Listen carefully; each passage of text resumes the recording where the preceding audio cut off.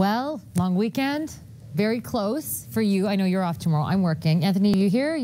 Oh, I'm in. You're in. Okay. Working all day tomorrow, Monday, yeah. So are we going to have meetings outside tomorrow? Is it going to be a really nice day? That is a great idea, yeah. Not a cloud in the sky for much of the day tomorrow far, and that's definitely going to help the temperature out. Now, it will be a bit cooler right here, right downtown by Lake Ontario. Water temperatures are hovering around 4 or 5 degrees. So whenever you get that wind off the water towards land, it gets a bit colder. If you're down on the beach's boardwalk, it'll be chillier than, say, up at Highway 7.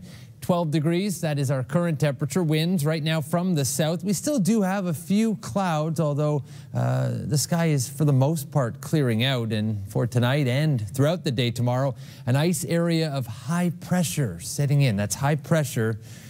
Nothing to do with the previous story. 13 degrees at 3 p.m., 5 o'clock as well. It's right now 18 in Windsor, so some warm air coming into mostly the eastern prairie provinces. As you look back at Calgary, only 4.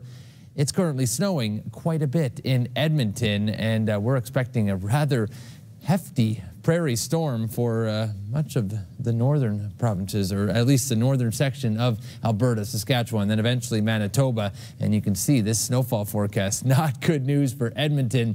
The Easter Bunny will be lost in the snow there. And as we look north of Saskatoon, Prince Albert could see some snow.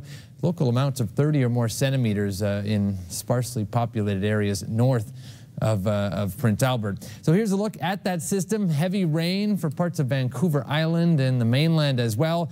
And eventually that system is going to bring rain to southern Ontario, but it's going to take its time. So in the meantime, let's enjoy these pleasant temperatures and the fact that it is rather sunny and will remain that way thanks to this big H right here. It all comes to an end though. Friday night into Saturday, there comes the cloud cover, and we are expecting showers and thunderstorms on Saturday and then again on Sunday. So a chilly night tonight. Over the next 3 days, sunny skies give way to those rain showers, I think mid-morning to mid-afternoon Saturday, risk of a thunderstorm, and then again on Sunday through at least mid-afternoon. But look at the temperatures, back into the 20s. I think we'll take some showers with that. 11 on Monday and Tuesday, with showers again on Wednesday. That's a check on your weather. Now, here is today's OLG lottery check. Last week's Lotto Max was not won, so this Friday, $50 million, plus there are 2 Max Million prizes up for grabs. Guys?